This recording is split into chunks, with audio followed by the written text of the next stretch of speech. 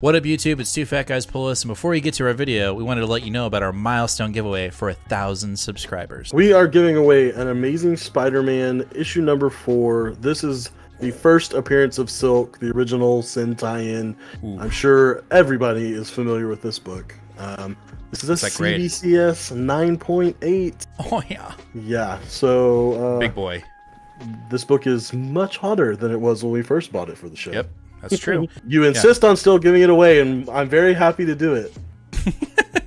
You can tell that he is not. But anyway, we are giving this away when we hit 1,000 subscribers. Kick-ass, key issue, first appearance of Silk, is someone's going to win this book. So go ahead, hit that subscribe button, and let's get to the video, shall we? Ayo, Nate. What's up? Did you know that the first French fry was not fried in France? Was it fried in America? It was fried in Greece. Oh, I don't like that one. Don't like that one. It's pretty good. No, it's good. Pretty because you get it because it's Greece. Yeah, right? yes, like it's a double entendre. Okay, let's start the show. Okay. What up, YouTube? It's Two Fat Guys Pull Us, and we've got another new comic book day video for you for the week of February 15th. I hope your Valentine's Day was whatever you needed it to be. Whatever you needed it to be. Because it's a fake holiday. Well, that's true. Okay. Anyway, sell you cards. It said sell you, and not the kind that you collect. Anyway, we've got another. It's been weird. February has been weird. We're already the third week into February, and it's still kind of itty bitty. We haven't had this gigantic week that has been prophesized for the week of or for the month of February. I feel like it's coming though, but it should be coming soon. That being said, we've got some cool books this week, so let's get into it. First up, we have Avengers Forever, the 7th part of the Avengers Assemble event. It feels like this event is getting back on track, but we'll have to wait and see. The Doom planet has been introduced, which is very, very cool. A planet full of dooms. We figured out that Avenger Prime is Loki, and it's just getting very Jason Aaron-y in a good way. So I'm hoping that we can just tie this thing off with a little bow, and we're inching towards the conclusion of this massive Avengers run. And so I just hope it ends well. I hope it doesn't flounder and deflate. I will say that I personally think Jason Aaron has a good track record for endings, so I think you will be pleased. All right, well, I'm looking forward to it. Also, this cover's dope. It is pretty dope. Talking about another cool cover, we got Captain Marvel issue number 46, part 4 of the Revenge of the Brood. Something is going on with the Brood. We're having a crossover with the X-Men. This is part 4. We're going to get part 6 in X-Men, which we'll talk about here in a little bit. This has been fun. There's this little mystery going on, and hardcore X readers are trying to essentially figure out what the hell's going on with the Brood, because we thought we had them under control, but doesn't seem to be that way right now.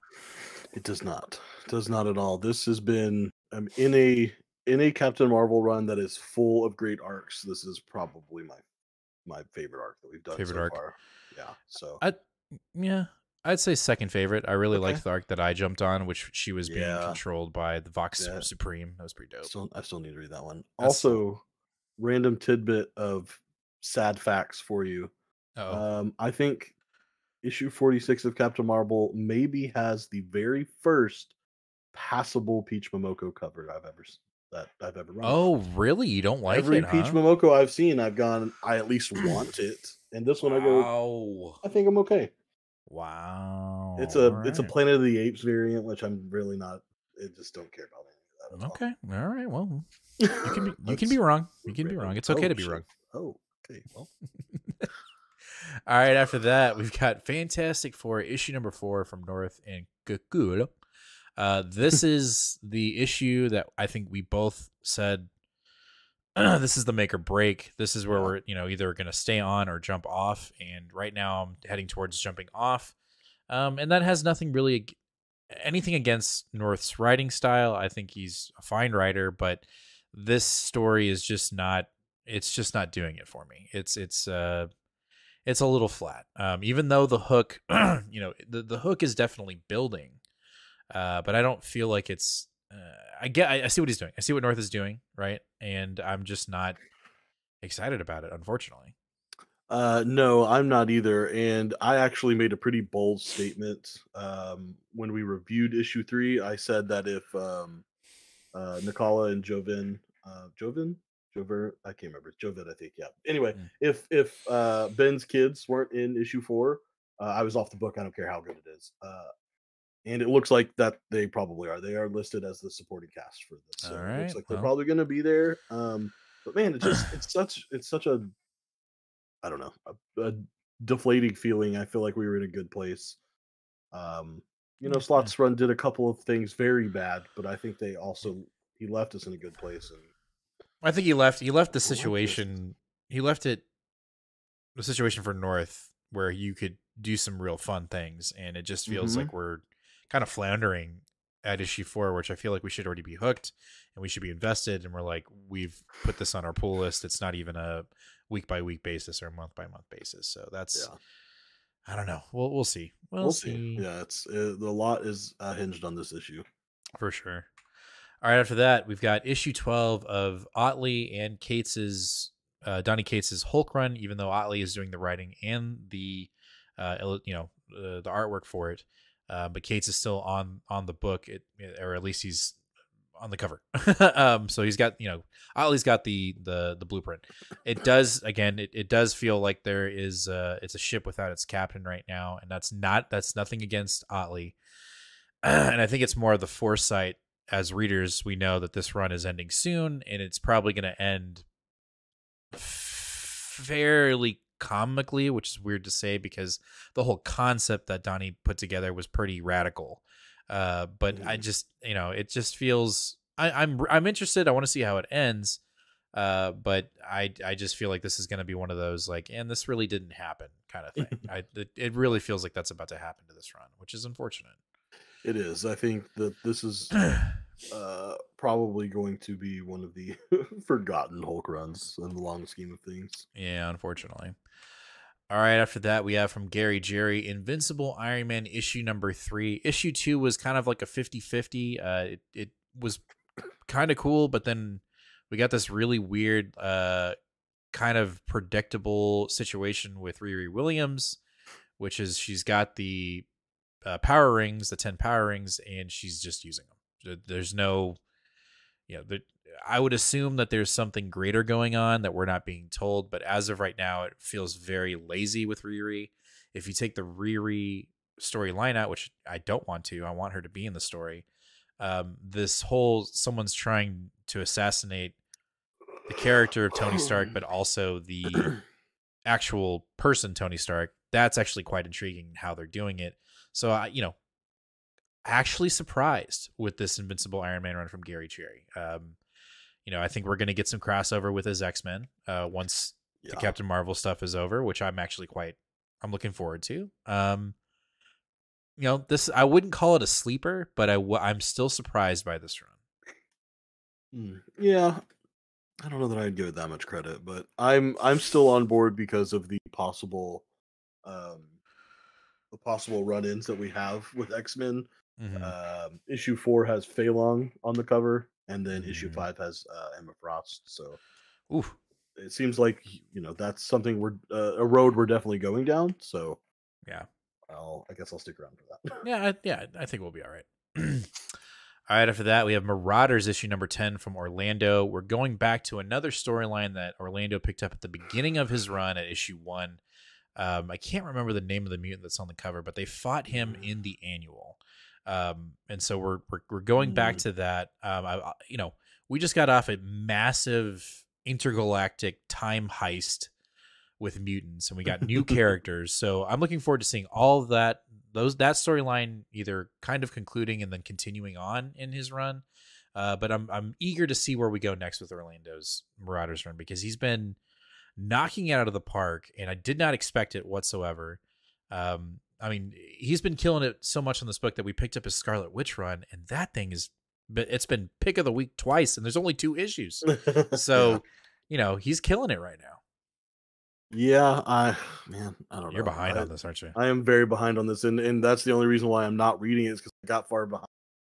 It feels impossible to catch up, but I know that it would be Just better to just jump on here than it would be to not read it That's at all. yeah, I think you should. And then take your time, pop up the unlimited, and just casually get into the time heist galactic run because it's right up your alley, dude. Like it's got everything that you're. Well, viewers, I'm gonna go ahead and let you experience this first.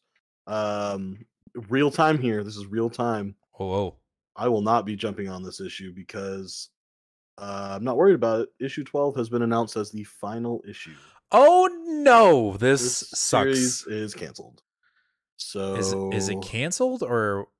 Oh no! this series is not happening again. I think the new comic day video is ruined.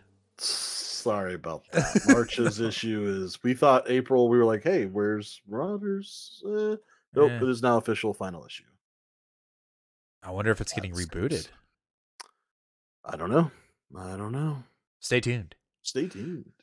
Hey, I'm interrupting the video. Do you know why? Because I have something very, very important to tell you. I know you know about our sub giveaway goal of 1,000 subscribers when we give away this. I know you know about this one because we talk about it all the time. But let's talk about when we hit 850 subscribers and what we're giving away then. When we finally hit 850 subscribers, we're giving away this.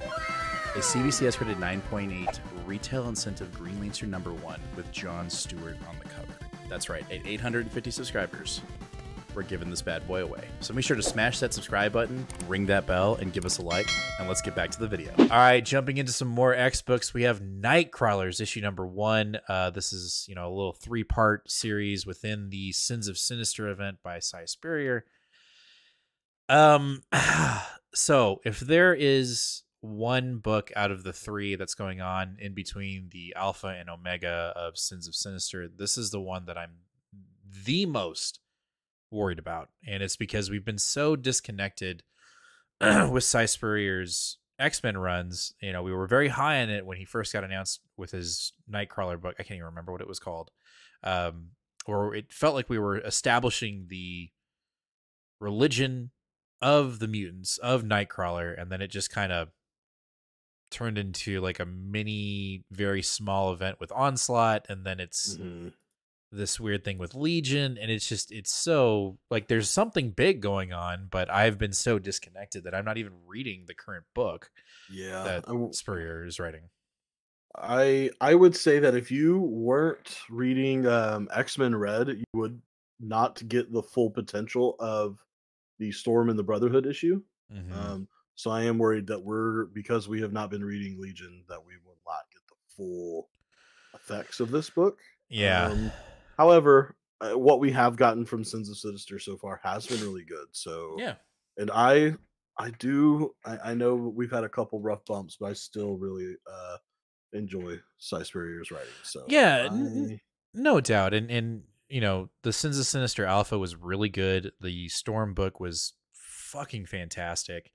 So we'll keep a level head and some high hopes on this book, but I'm just a little worried. Just a little worried. Just a little bit. A little bit. All right, our last X book of the night is X-Men issue #19 from Gary Jerry, and we are finally crossing into the Brood storyline over here on his end. And I think we're going to start answering these questions about what the hell's going on with the Brood. What happened to the king of the Brood, Brew, right? Is it Brew? Yeah. Ooh, that's confusing. Yes. But, I'm looking forward to it. I think, outside of this storyline, we have to wonder, we're getting another X vote in the summer, right? I would assume. I think so. Yeah. I would assume Fall of X is going to happen in the fall. So we've got a little bit of time. But I am definitely, this is one of the big books that got us into this whole thing, that got this whole thing started. So I'm just a little worried. Just a little worried. I'm not worried at all. We've got Brood, we've got X-Men in space. That's the only place they need to be. I'm good. Okay. All right. Well, you heard it there. All right, let's jump over to Independence. We kick it off with Boom Studios' Grimm issue number 8. 7 got us back on track. 6 was a little wonky, but 7 got us back on track, and now we're dealing with the Fates in issue 8. You know, this book is ramping up very quickly, and you know, Stephanie Phillips has definitely we love her writing, don't get us wrong, but this one really, I felt like, cemented, I guess, her position when it comes to my top writers and what I expect from them. And outside of issue 6, Grimm has been just a water park of a fun ride, and I'm looking forward to obviously 8 and seeing how we drive the storyline of now we're following the actual daughter of Death, and she has Death literally coming after her. You know, and the Fates have no way of controlling her. They can't break her thread. There's a lot of shit going on in this book. Yeah, there really is. This is one of the flagship books that I think is showing how dominant Boom is in the independent market right now. And you know, I'm sure eventually we're going to get some show news on this one, because it seems like it would be perfect for adaptation. And I've got all them first, second, third, fourth, fifth prints of issue 1. I have them all. Nice. All right. After that, from Boom Studios, we have House of Slaughter issue number 12, The Butcher Returns Part 2. This cover is fucking fire, dude. Yeah, this cover is pretty good. So this is the story where we are continuing to follow Jace and the kids that he has saved that would normally go to the Order of St. George. Gotcha. And of course, it seems like this phase of the Slaughterverse is focused on some of the baddies not being the monsters that are created, but the monsters that are within the Order. So we're going to have to see how Jace is able to protect what he's got going on with the kids and everything against some of the white masks that will be coming from the Order. Interesting. Yes. This is part 2 of the 3rd arc of the series. First issue was good. I think we're back on track to where we were with the first arc, so we got that team back together again. So, all right, looking forward to it. Dope. All right, our last book of the night, and may or may not be on the show. It's dependent on how good it is, because the first issue was artistically stunning, right? Stunning.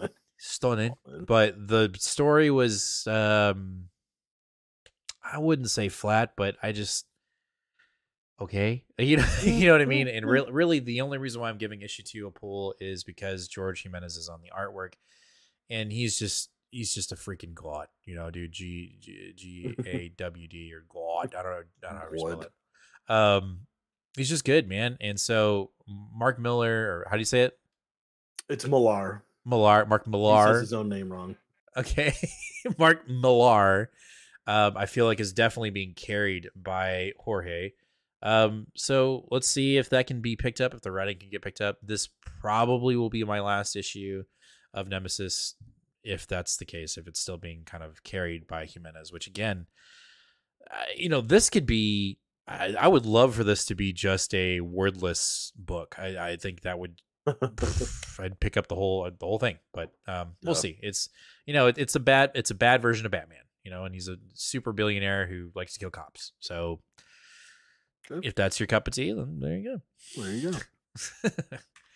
All right, that's going to do it for this week's New Comic Book Day video for the week of February 15th. Let us know down in the comments, what are you picking up today? What are you going to read first? And what's your potential pick of the week? And also, let us know, did we miss anything? If you didn't notice, no DC books. No DC books, because we're just not that interested. I choked down the first 3 tie-ins for Lazarus. I'm not doing it. Yeah, that's been rough. But yeah, let us know. Did we miss anything? Are we dumb for not picking up Swamp Thing? Let us know. As always, make sure to smash that subscribe button, ring that bell, and give us a like. It would be greatly appreciated. It'll help us out on the algorithms, get this message out that Two Fat Guys Coolest is one of the premier, if not the best, YouTube channels for comic books and all nerddom in general. So make sure to do that. We'll catch you guys live this Sunday, 8 o'clock Central Standard Time, PM. I always mess that, 8 o'clock PM Central Standard Time, where we'll talk about all these books and review them all. Come hang out, chat with us, crack a beer, ask us questions. We love engaging with y'all. That's the other reason why we do this, because we want to build an environment where everybody can talk and just discuss our hobby in a positive way. So we will see you guys live this Sunday. So as always, fam, read more comics. Nope. Gosh darn it. It's not. Don't do that. As always, fam, be kind to one another and read more comics. Later.